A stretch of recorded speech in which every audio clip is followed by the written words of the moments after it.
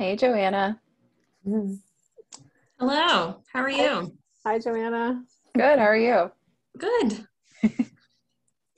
I'm in a messy location today, so my camera's off.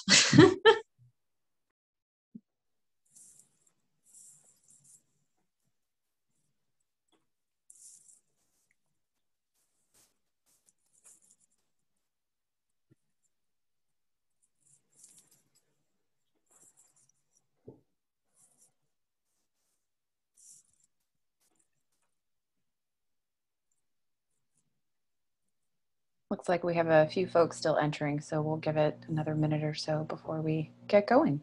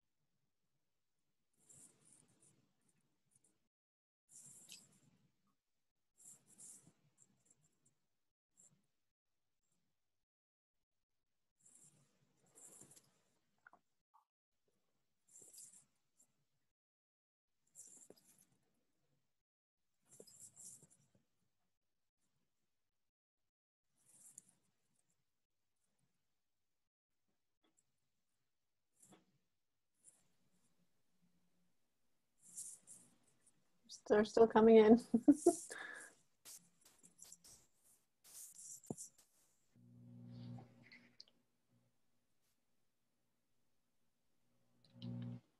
All right. Well, I think we can go ahead and get started. We might have a few more folks trickling in, but welcome everyone. Hello. My name is Rachel Williams, and I'm an assistant professor here in SLIS. I'm also a faculty member in the Information Science and Technology concentration. I'd like to officially welcome you to day 2 of the 10th annual Allen Smith Symposium. First, Simmons SLIS recognizes that the land on which we work and study is the rightful heritage of peoples known, including the Massachusetts, Pawtucket, Pocumtuck, and Nipmuc peoples, as well as peoples unknown to us. We gratefully respect not only their attachment and claim to the land, but the centuries of stewardship which allows us and our institution to prosper here. As grateful but uninvited guests on this land, we will continue to work to be accountable to the needs of American Indian and Indigenous peoples. As we begin day 2, I'd like to share a quote from Professor Allen Smith, who said, "Librarianship is a field where anything you know will only help you anything." This is relevant broadly for all of library and information science, including reference services, issues related to social responsibility, and particularly in the case of this symposium, that quote applies to how we engage with and understand the connections between technology, innovation, and equity. These are vital issues that impact our work as information professionals, as educators, and as scholars. I will address these topics today in part through our first event for the day, which is a panel discussion moderated by Professor Naresh Agarwal, who is also the director of our SLIS Information Science and Technology concentration. So I'll hand it over to you, Naresh. Thank you so much, Rachel. And even though we're not meeting in person today, but I really want to welcome our panelists and all our guests today to Simmons virtually. And I have a background out here so you can see that spring is in the air. So it's nicer weather, and I hope that this COVID pandemic that we have will be behind us in a few months. So hoping for all the good times ahead. So the theme for today's panel is Innovative Technologies, Opportunities and Challenges. And our first panelist is Ken Fleischmann, who is a professor in the School of Information at the University of Texas at Austin, where he also serves as the founding director of undergraduate studies for the iSchool's new informatics major, as well as the founding chair of Good Systems, a UT Grand Challenge. His collaborative research has been recognized with various awards, such as the iConference Best Paper and Best Short Research Paper Awards, the ASUS SIG and SIG Social Informatics Best Paper Awards, the Metro Lab Innovation of the Month for July 2020, and the 2019 Civic Futures Award for designing for the 100%. Our second panelist is Melissa Villa-Nicholas, who is an assistant professor in the Graduate School of Library and Information Studies at the University of Rhode Island. Her work focuses on the history and practices of Latinos with information technologies and information spaces, Latino socio-techno practices, immigrant information rights, new media studies, race, class, gender technology studies, and critical approaches to information science. And our last but not the least panelist is Ben Salzman, who is an instructional designer and virtual reality, augmented reality technologist at Hamilton College. In addition to teaching digital media technologies, he has led the school's efforts in researching the use of XR technologies for teaching and learning. His academic work has been featured by the Chronicle of Higher Education, EduCause, HP, CBS News, and NERCOM. So welcome you all, Ken, Melissa, and Ben. And going with the theme, which is innovative technologies, opportunities, and challenges, I invite each one of you to make a brief presentation. So each one of you will have about 15 minutes per presenter, and you can talk about your work with respect to the theme of today's panel. So I invite you first, Ken. Thank you. Awesome. Thank you so much, Naresh, and really great to be here with my co-presenters and all the wonderful audience. So I'm going to talk about starting a research grant challenge. So I used this title borrowing off of my former PhD advisor who in the field of science and technology studies wrote a book chapter. So you're thinking about living in STS, Guide to the Perplexed, to think about what it would be like to enter a new field. And that was part of what made me want to choose the science and technology studies field. And in this case, I actually wasn't thinking about starting a research grand challenge when I moved to UT Austin. I think if two things that I definitely would have said were never going to happen were starting an undergraduate program and being at the head of one of 3 campus-wide grand challenge research initiatives. We're a very small school, and I couldn't imagine either be possible. So it's been quite a ride. But I want to talk about some of the experiences here. I think we're grappling with some really huge societal challenges, and it takes a really big, broadly representative, inclusive village to be able to make progress in the face of those challenges. And specifically for good systems, our focus is on the ethics of AI. So artificial intelligence, of course, has great promise and potential, but also has a lot of potential downside as well. So good systems is one of 3 Bridging Barriers Grand Challenges. They're all moonshot goals. They were designed from the bottom up. So this is one of the exciting things about the Bridging Barriers Grand Challenges at UT Austin. And I think a model that other universities can follow is, instead of the upper administration of the university deciding what the priorities would be alone, they solicited a series of white papers from faculty, did a bunch of different brainstorming exercises, and eventually wound up with 3 Grand Challenge initiatives that were driven by faculty interest. First, Planet Texas 2050, then Whole Communities, Whole Health, and finally, Good Systems, the UT Grand Challenge. And so designing AI technologies that benefit society is our Grand Challenge. We were launched in 2019 by the president at the State of the University Address, working to ensure that the needs and values of society drive the design of artificial intelligence technologies.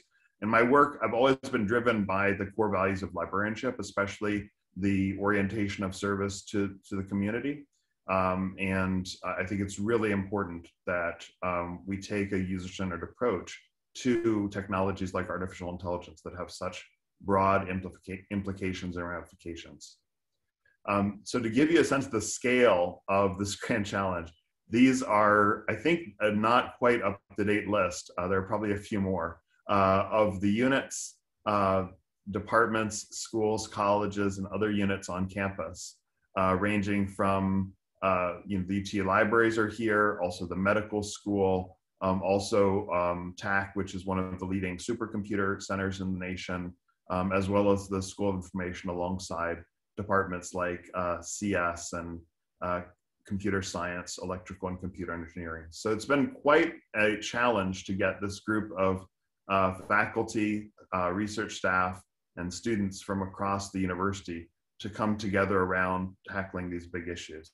The big issues we've been trying to tackle: how do we define what a good system is? So we're envisioning a good system as a human AI partnership. But what does that look like, both on the in the sense of what is good, which is something that many societies around the world have struggled with for thousands of years, and we haven't come up with any conclusive definition that works for everyone around the world.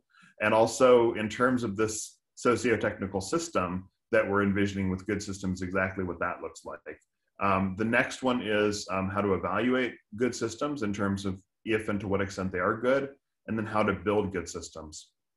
And so then we're also looking in our, this is for our first 4 years, then for the next 4 years, our challenges are best practices for designing good systems, how we can share these best practices with industry, and how we can prepare students for the jobs of the future. So we've launched 8 research focus areas. So they are critical surveillance inquiry, disinformation, fair and transparent AI, future of work, public interest technology, racial justice, robotics and machine learning, and smart cities. And of course, there are so many myriad opportunities to do exciting research in ethical AI that's of broad societal relevance. These are just 8 of the areas, and we just started with these 8 areas. To give some examples of some of the good systems projects, I gave examples that I'm most familiar with. So one, we're trying to look at how broadly inclusive the design of digital assistants is, and to ensure that they align with the needs and values of all children. Another is looking at specifically privacy preferences of people who are blind or have low vision in terms of when they're using visual question answering systems.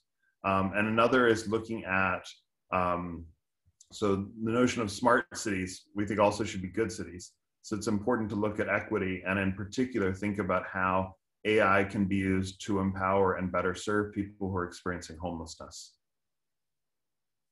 The ethical, legal, and policy implications of AI are really important. So we've done work on looking at the field of AI generally, and then also specifically for students in our ALA accredited master's program at the UT Austin iSchool who are planning to go into careers in libraries and archives, and thinking about how AI is going to transform the field of librarianship and the field of archivy, and thinking about maintaining that human touch, that human connection, even as we increasingly adopt AI that allows us to scale up our efforts.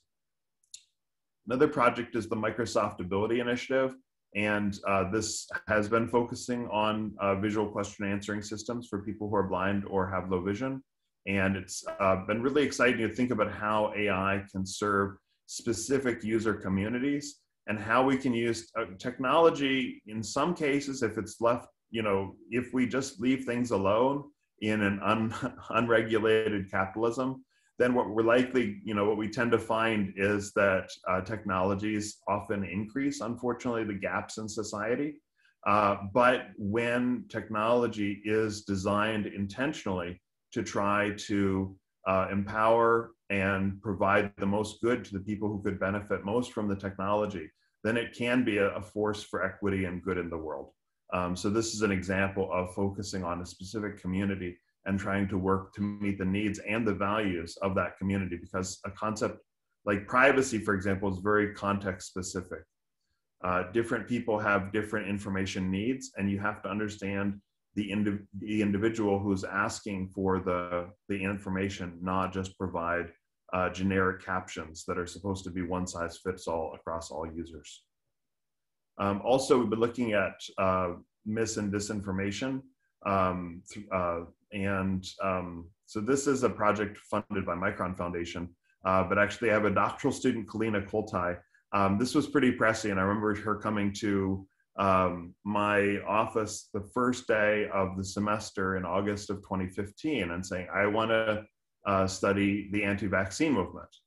And I looked at her and I'm like, okay, we had talked when you applied about doing stuff in trust and transparency in aviation systems. That was what she had been working at JPL on in the past, and that's what I thought we were going to do. But she was very motivated. I was thinking, well, let's see how long this will go, if this is something she'll want to do for a month or a year or what. And she got her dissertation. She is now at the Center for an Informed Public at the University of Washington, one of the Knight Foundation funded centers in disinformation. and has been all the different media. So she picked just the right topic at the right time. And sometimes if, when you choose a topic, when you choose to focus on something, you might just need to think about, I think it's important to keep at it. So it might just not be the right time. So I actually started focusing on ethics of AI in the previous millennium. And originally it was, oh, this is cute. This is this niche boutique kind of thing that you have going. And I'm glad you're thinking about the ethics of these systems, so I don't have to. But now it's great that everyone has to think about the ethics of AI systems. So we've been trying to, to make sure that that we're aware of the implications and the designers are thinking about ahead of time.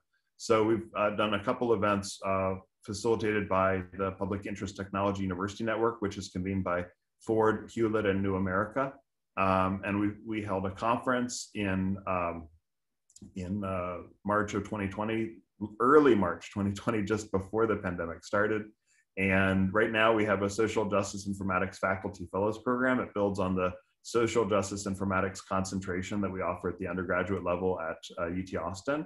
And we have a partnership between nonprofits such as Measure and Capacity Catalyst, Good Systems, UT Grand Challenge, the Texas iSchool, the oldest university in the city of Austin, and also HBCU, Houston-Tolson University, and the city of Austin government.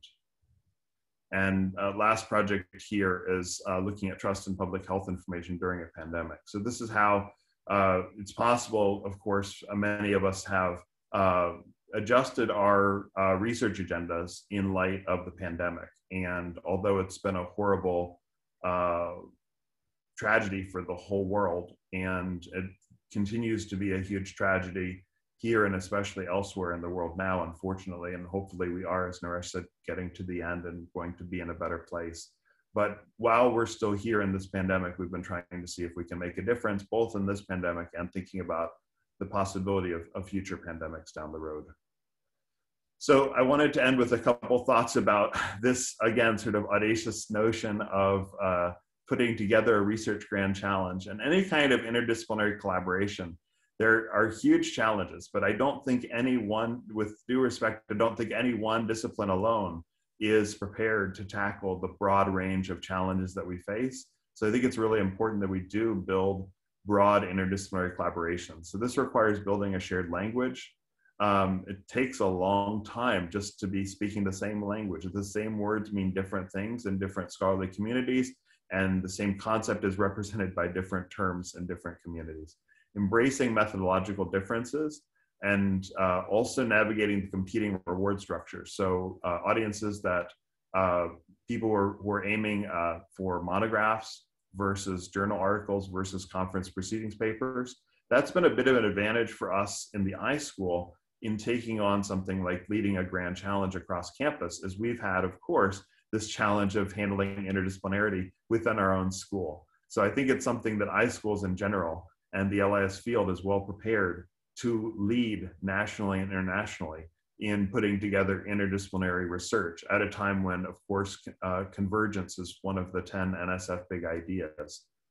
Building mutual respect and trust is critical, and also keeping everyone's units happy. So you have these barriers, that's why bridging barriers, the barriers that are posed by the different schools and colleges and departments and units across campus. These can be hard to navigate, but if they're navigated well, we can really form exciting interdisciplinary research collaborations. A lot of the neat, exciting ideas come from these kinds of collaborations.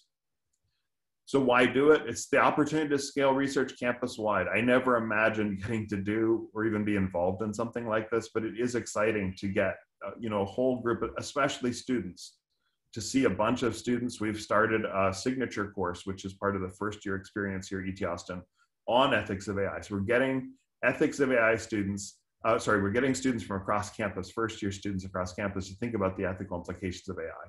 We had a bunch of engineering students there. We also had a bunch of students from music and other fine arts. It was really fascinating combination of social science and technical, humanistic and artistic students. Expanding the audiences in terms of the academy and also looking beyond to train students in interdisciplinary research, have an educational impact, as I was just talking about, and getting to do societally relevant research. So thank you all very much. I'm looking forward to the next presentations and to the Q&A. Thanks.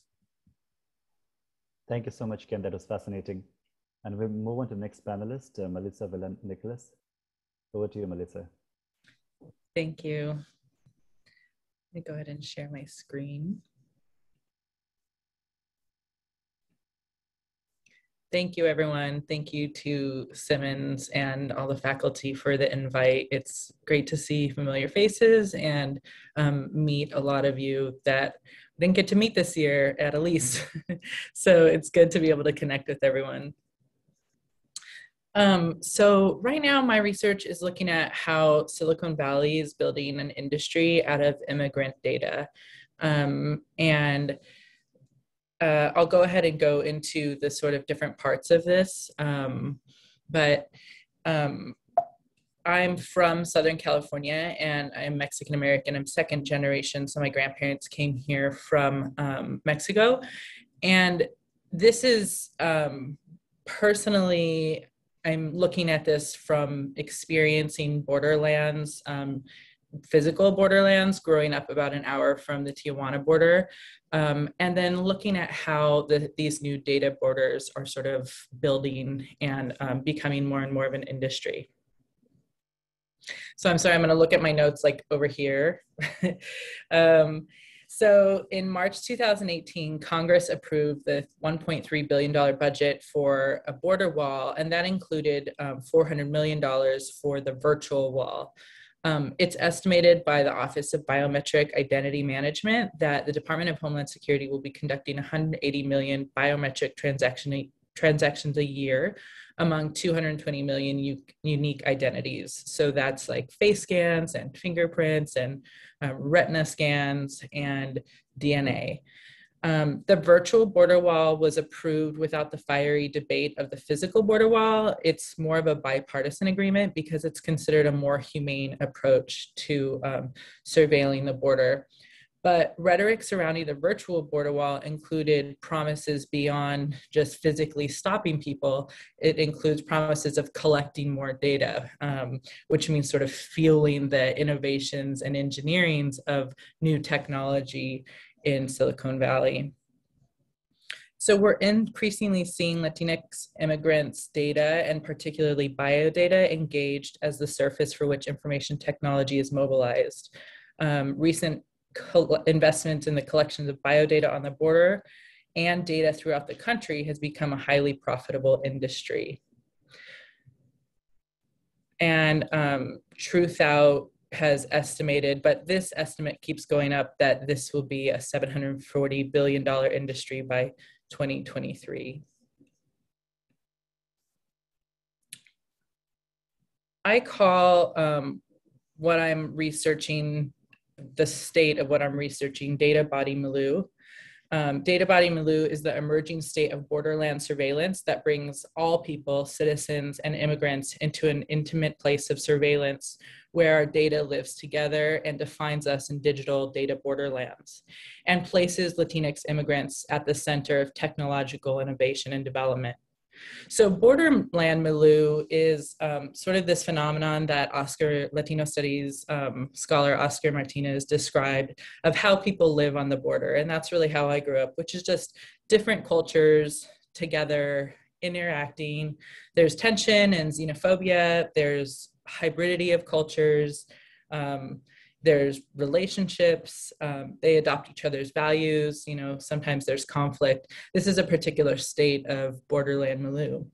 And then we have the data body, which we're really familiar with, I think, in LIS, but that's the sort of state of our data transactions happening, which I think we saw increasingly, like we'd sign up for, you know, use our telephone number to sign up for points at the grocery store. And we like thought that was a little weird. And then we suddenly started using our emails to sign up for all kinds of benefits online. And our data body just sort of grew into now what is a highly valued industry of data. And, you know, Sophia Noble talked about this yesterday, how that industry and those the bias, sort of the race, gender, sexuality, is always kind of considered within that data body. She calls that technological redlining, which is how our data might determine we get loans or we can access healthcare. That data body moved very quickly over the years into where we are now, and replicates larger systems of race, sex, gender, discrimination, and class. Ruha Benjamin calls this idea of the new Jim Code, which is the employment of new technologies that reflect and reproduce existing inequities, but that are promoted and perceived as more objective or progressive than the discriminatory systems of a previous area. So we really see the rhetoric around the smart wall and this technology as more humane than past systems. So data body milieu is our social media data and library databases and DMV data and many other data, all working together to build this new borderland of surveillance and deportations and incarceration. Latinx immigrants become valued as a data body, one that is used for purposes of technological design and launches technological innovation. So I want to talk a little bit about these sort of new data borderlands. The first talk of a virtual or smart wall began in 2006 by the Department of Homeland Security's Border Initiative with Boeing. And that was considered a failed project. But we see that like past border initiatives and tech on the border were done by a lot of defense companies such as Boeing, previously Hughes. And then there was this move over time to engage more Silicon Valley companies. So in 2015, the Department of Homeland Security opened a satellite office in Silicon Valley. And a lot of the language around opening this office is to engage in Silicon Valley's like innovation. So they say to engage entrepreneurs and innovators from small startups and large companies. The SVO's mission is to tap this innovation of the private sector in new ways. So that's sort of the ongoing theme here, is this merger of commercial tech with military tech. So then in 2018, we had Congress approve the virtual border wall, also known as the smart wall. And this is a time where we see a real shift into tapping Silicon Valley tech development. Those tech companies could start actively bidding for government contracts. And there has been that relationship, but this was sort of opening that up even more. So to make bids for this new digital border wall, Silicon Valley is relocating more offices physically into the Southwest. One of the biggest of those companies is Anduril Industries, which is located in Orange County. And there are also other companies that are opening offices like Quanergy Electric in Texas to sort of be able to test out the borderlands, test out their infrastructure in the borderlands. I'll talk about them a little bit more in a couple slides. Here are just a few of those sort of Silicon Valley companies that have government contracts with ICE. So Amazon provides web services. They have the largest web cloud services. So they store a lot of the data.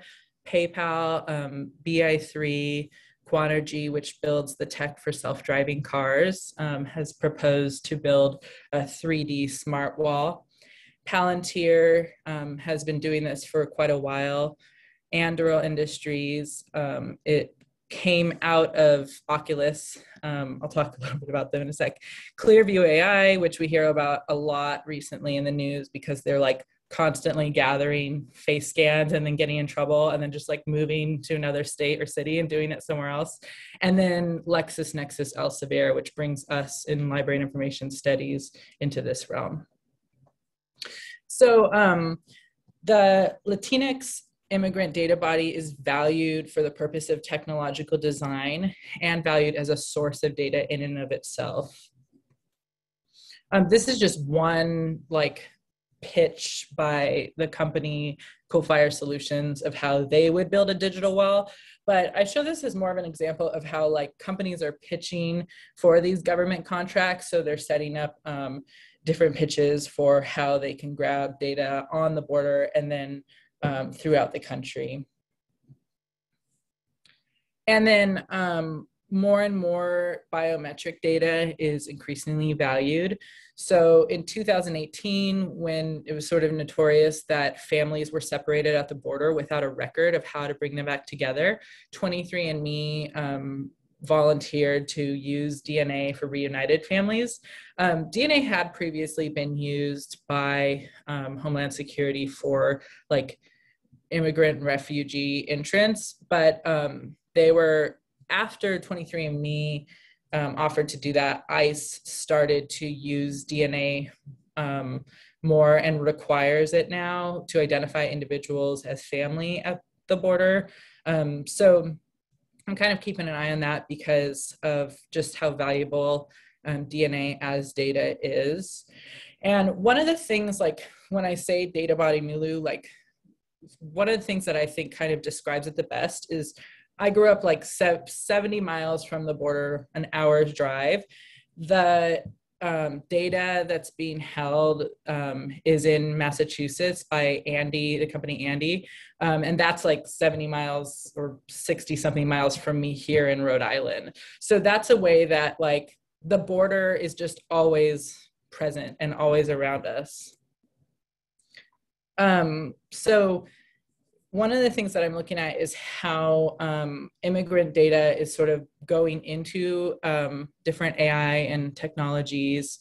And then that can go back out into the commercial sort of sphere. So like with Quanergy Electric's proposal to build a 3D wall, data obviously would be gathered and be able to improve those systems. And then there's no difference between that military system and the commercial system. So data kind of goes into that product, improves that product, and then can go back into the commercial realm. And that sort of cycle is happening between borderland surveillance or military tech and commercial realm. So that's one of the hopes of these tech industries, is to merge more of like the military and the commercial. This is a quote from Palmer Luckey, who's the head of Anduril Industries, previously the head of Oculus, and who had a little stake in Facebook, but who left Oculus to establish Anduril. He says, in China, there's no difference between the civil sector and military sector. It's all one thing. That's why when you help Chinese companies work on artificial intelligence, you're almost directly helping the Chinese military work on artificial intelligence. A lot of people in Silicon Valley don't really understand this. So that's a big part of a lot of these companies, is to try to merge those two parts of industry. And Lattice is one AI product that they're using on the border. And so they're using different sensors, a lot of the infrastructure that's already there, such as sensors. And then Anduril is building really high-tech products such as drones. And they're using the AI to mine through, like, to locate who's a human, what's not human, who's a target that then they want to send Border Patrol out to investigate.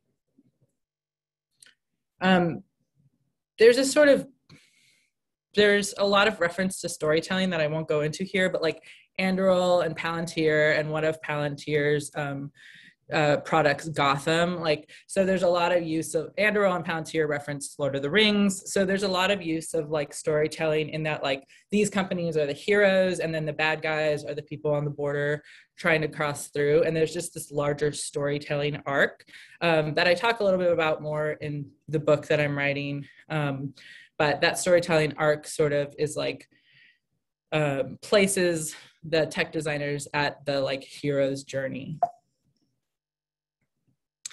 And then I describe citizen milieu is the ways in which we all sort of touch the data borders, whether we know it or not. So when we're using Amazon, or when we're using reference seeking tools such as LexisNexis and Elsevier, that at any given time we're a part of this ICE network.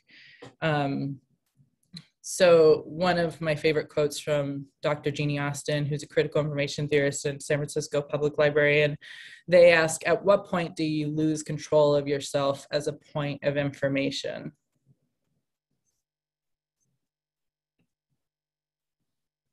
And then this is just, did I miss my libraries? Oh yeah, so libraries are also ingrained in this state of data borders through LexisNexis and Elsevier. And there's a book coming out called Data Cartels by Sarah Lambden, who's a CUNY law professor and librarian, or former librarian, that I'm really excited about, who is really going to break down how we got here with LexisNexis and Elsevier. The Relex group. Relex has like the same value at like net worth as Google. So she's really asking that we look at Relex and all of these database vendors that we work with in librarianship, the way we scrutinize Facebook and Google and Amazon. And then just a slide on ways that we can advocate for more immigrant data rights. There's the Our Data Bodies project that you can check out, Electronic Frontier Foundation, Mahente, and Immigrant Defense Project. What we're really seeing is that this sort of the immigrant rights movement is organizing around data rights, including undocumented people in upcoming data privacy bills. Sarah Lambden is advocating, as antitrust comes in the next couple of years, that we include Relex and LexisNexis as part of that. And then also check out Library Freedom Project, which is doing a lot of great work. All right, I'll go ahead and stop there. Thank you. Stop sharing. Thank you so much, Melissa. That was, I think, really timely and something that all of us must be thinking about. And thank you for doing this work. So we'll go on to our next presenter, Ben Salzman. Yes, thank you, Melissa, and thank you so much for that. Yeah, it was a wonderful talk, and also related to the moment of having students in VR headsets in the library space. This is my field specifically. Let me go ahead and share my screen. Everyone see my screen okay? Yep. Okay, so yeah, thank you so much for having me. I'm excited to talk about some opportunities and challenges that we've had specifically in this XR technology field. And when I'm speaking of XR, I mean specifically extended reality, meaning that includes virtual reality or augmented reality or sometimes mixed reality. And we're in an interesting point of time with the new Oculus Quest 2 that was released. There has always been a conversation about privacy and data, but we're now in a new age with that headset being released. And I'll discuss that a bit further. But first, so I work at Hamilton College. We're a small liberal arts school. For those not familiar, about 1,800 students. And we pride ourselves on having a small classroom. We offer private liberal arts education. It's not uncommon to have one faculty member for 8 students in a class. And I think because of this small network of disciplines, and we've had a lot of success in utilizing XR technologies for projects. Specifically, our work has mostly been sponsored actually by HP, and I have to give a thank you to HP. We participated in their Campus of the Future XR research project, and we contributed 11 projects in total of using XR technologies for teaching and learning. Some of the participating institutes in this grant funded project were Harvard, Yale, MIT, FIU, Syracuse University really did a wonderful job. Jason out in Syracuse is doing great things in the Newhouse School of Communications. And really with the support of EDUCAUSE, we were able to publish a good amount of articles with your own Jeffrey Pomerantz. And I have to thank Jeffrey. He did some wonderful publications. The first publication was Learning in 3 Dimensions. And this was a wonderful report. I'll put some links into the Zoom. Learning in 3 dimensions highlighted some of our work along with Yale University, who's doing excellent work utilizing XR technologies. Also, the next publication, Extending XR Across the Campus, featured a lot of great projects actually in libraries across institutions. Lastly, let's see, it was last May that Jeffrey published XR for Teaching and Learning.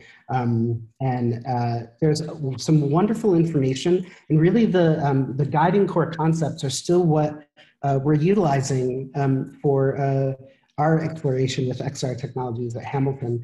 We're really looking at what are the modal outcomes that hold the greatest potential to improve learning outcomes in the classroom, right? Enhancing student engagement, but also improving faculty satisfaction using the technology. And we were really asking how can we utilize XR technology to better prepare students to have digital skills in this digital age.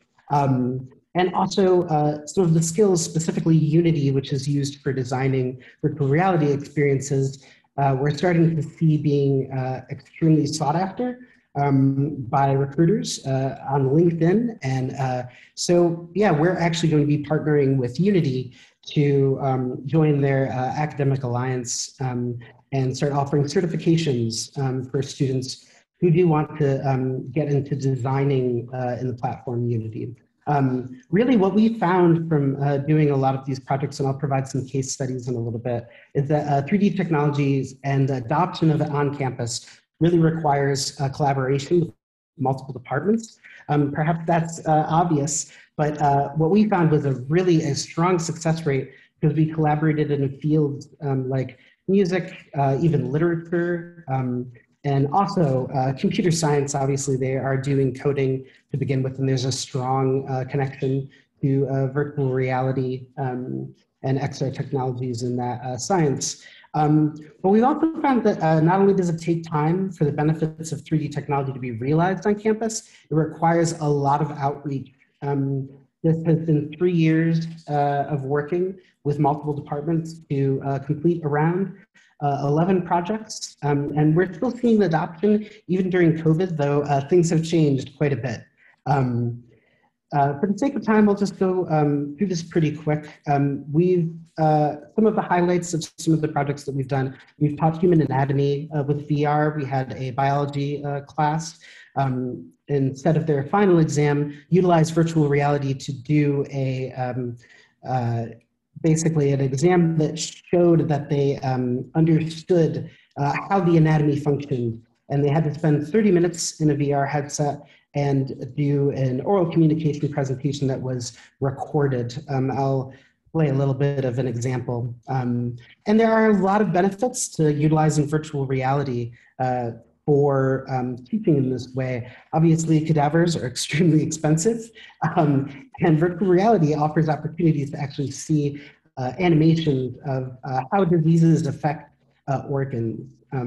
We're seeing a large adoption of colleges and schools utilizing virtual reality specifically for teaching anatomy. And you can also see that there are opportunities to highlight specific diseases. For example, let's see, in the next slide, you'll see CPD and how that's affecting the lungs. So it's a really wonderful field that an area that VR can highlight.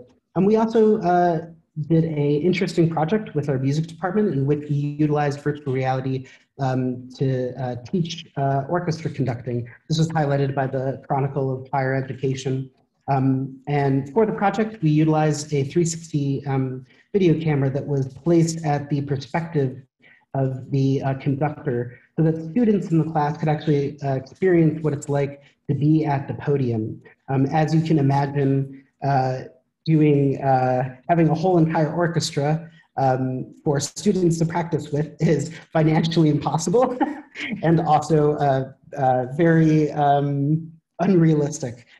For their final exam, students in the class were able to spend 3 minutes in front of the orchestra conducting Brahms' symphony They were able to experience it. But before doing so, we had them utilize the virtual reality experience to see if that helped calm stage fright and if that helped them for their final exam. And the survey showed that students did find it useful, but also this is interesting, 66% of the students had used virtual reality and augmented reality before. And I think we're seeing this, that the younger generation and millennials have actually already utilized virtual reality in some way or been introduced to it. And we're certainly going to see that now with the new Oculus Quest headset that was released. Students found that it served to increase greatly, increase their confidence in conducting the orchestra, but we got general feedback that they really wanted the experience to be immersive, fully immersive. So we worked with our computer science department and coded that 360 video in Unity so that you would actually be able to hold the controllers and you would be able to control the tempo and speed of the orchestra. And it was another example of really collaborating across different departments to make a long-term project work. Just to close out some of the, we're in a very interesting time, obviously challenges. COVID has been one of the largest challenges for all of our institutions, right? And especially at libraries. And we've seen that massive amounts of virtual reality labs have had to shut down during COVID. Obviously, a headset is very difficult to share.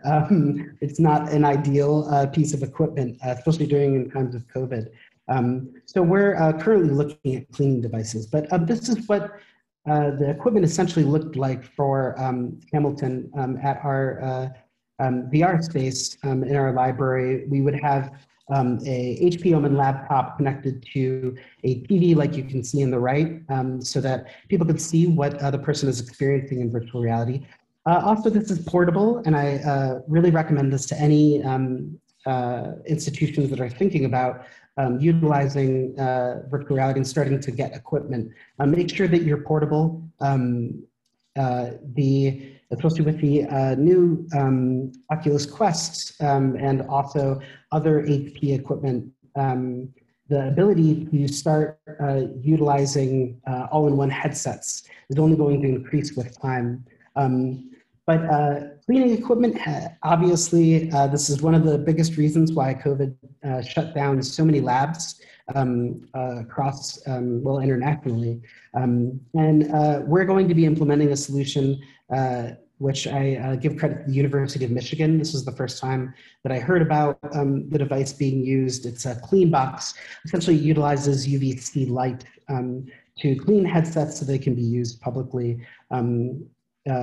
That being said, I'm not endorsing Cleanbox in any way, but we are investigating its use for this coming fall, hopefully, if we are in person in the fall. But to go back to what Melissa was talking about, we're really in an interesting time right now with VR, in that with the release of the Oculus Quest 2 and other private companies, we're seeing that the data that's being collected is of extreme value. And it really is shifting the conversation about responsibility, digital citizenship, right? And what that means to millennials. So many of the millennials in general have been used to having Facebook or having social media of some way. And to understand what the collection of their nonverbal footprint means is something very new, I think, to that generation. And really, who's leading the way right now, it's the Virtual Human Interaction Lab. It's Dr. Jeremy Belson. He's doing incredible work, and I'll put some links in the chat.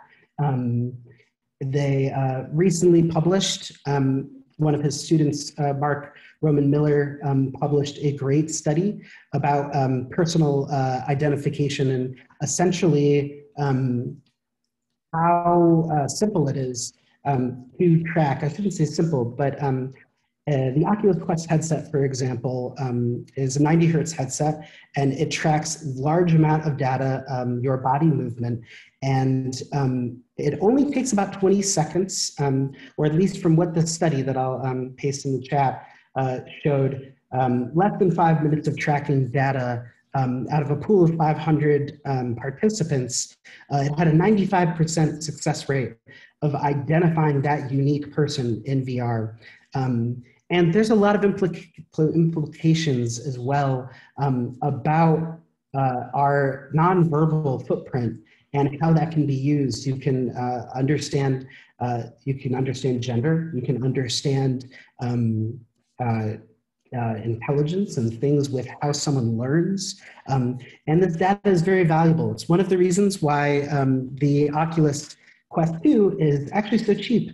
The Oculus Quest 2, many of you have probably seen, it's $299. And this is by far the best headset and at the most affordable price point. But you have to remember that that price point is very specific. They have released a headset that can be used by educational institutions and essentially not having to link to Facebook. But that $299 headset has to be linked to a Facebook account. And Facebook is very honest about the user agreement and how they are tracking the data. So we're left at an interesting conversation of how much is your data worth. The headset at the enterprise level that doesn't, you don't have to connect to a Facebook account is $799. It's a $500 difference. And this has opened up a very interesting conversation. And some other companies are responding. HP recently released their G2 OmniSet edition headset.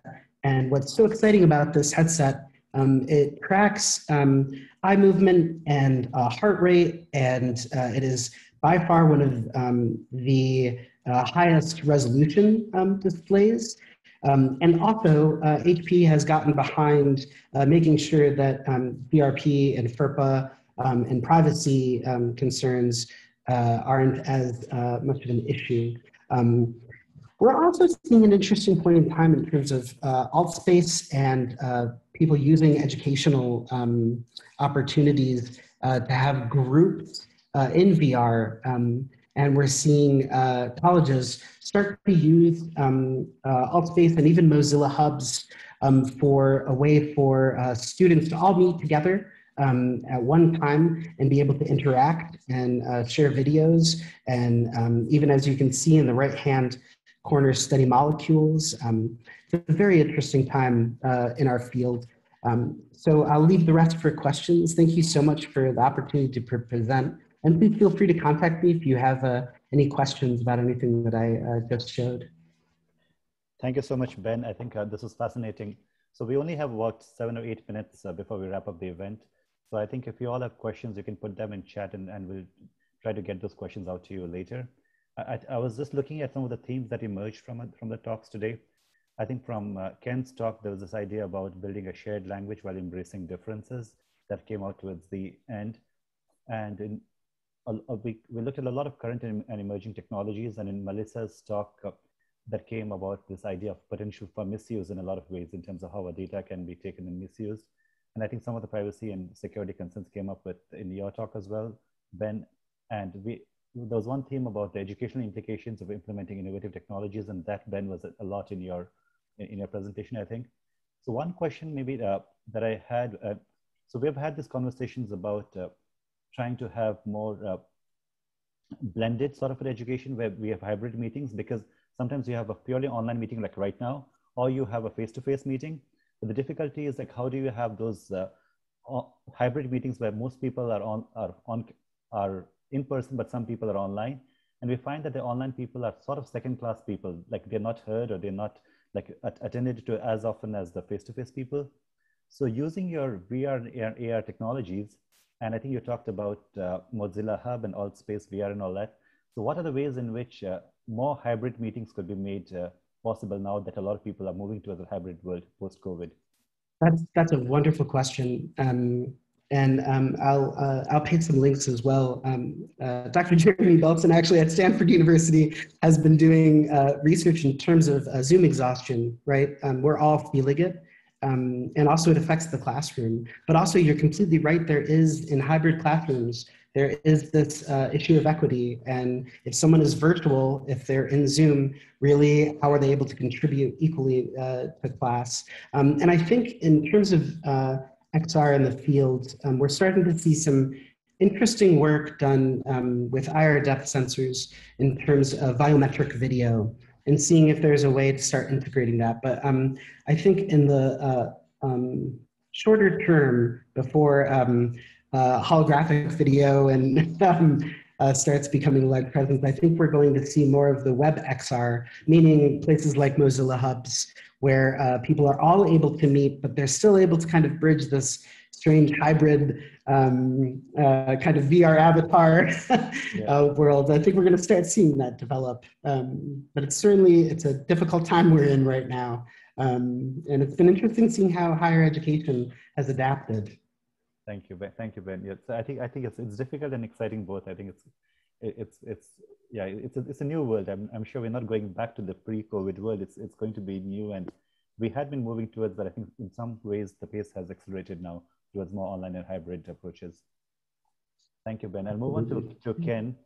So Ken, moving on to the theme of building a shared language while embracing differences, how do you propose we go about doing that now that we are in such a fractured world, and we find that the more we are trying to bridge our differences, the more the differences are also getting wider.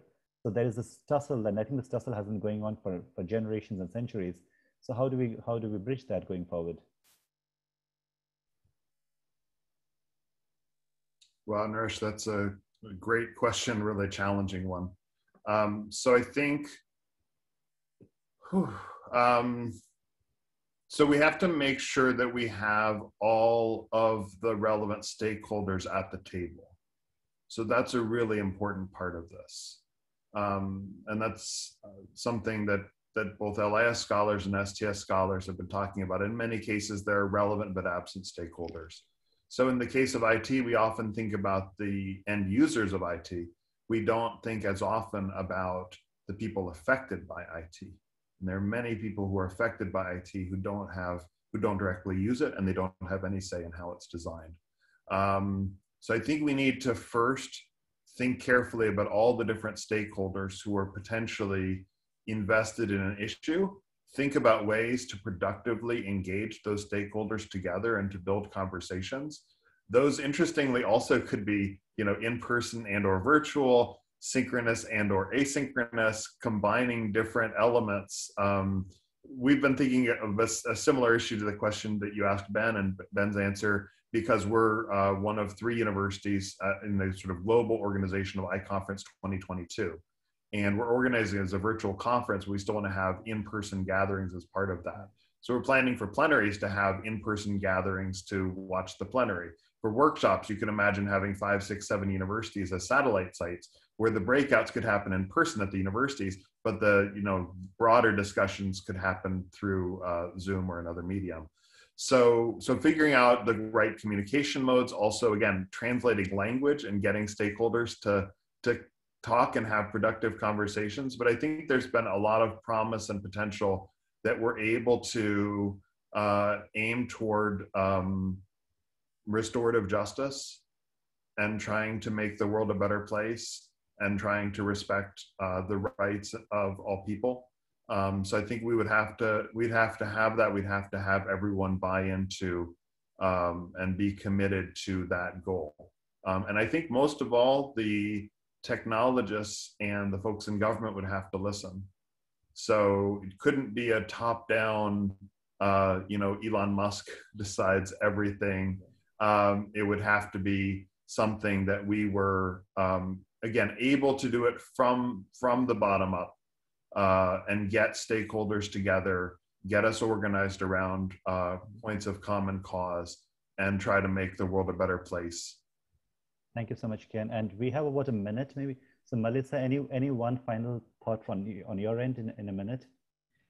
Well, just that, I mean, as we're thinking about activism or like around trying to bring in all the voices, you know, there's a lot of different approaches. There's like individual, but then there's also these collective groups getting together. And so I just think that there's as much as I feel like my work is like a downer, but there are so many groups that are getting together and actively asking for their own rights to data. And so I just think we're going to keep seeing a lot of these groups like Library Freedom Project emerge, where there's these creative responses. And Sophia Noble mentioned some great work yesterday. So I just think there's a lot of responses out there that, you know, just like Ken was talking about, like that engage different groups to design, you know, new and good tech. I like that, that language. So yeah, thank you. Thank you so much, Marisa. So thank you all to all the panelists for the wonderful presentations and for being here. And we'll take a break now and reconvene at 3 p.m. for student lightning talks and a brief panel discussion with our information science and technology faculty members. So thank you so much. And Professor Rachel Williams will be putting the Zoom link over here. And I think we also have questions that are coming in, but I think that's for Melissa, and we'll try to send that to you later. Thank you, Melissa. Thank you, everyone, for being here. Thanks.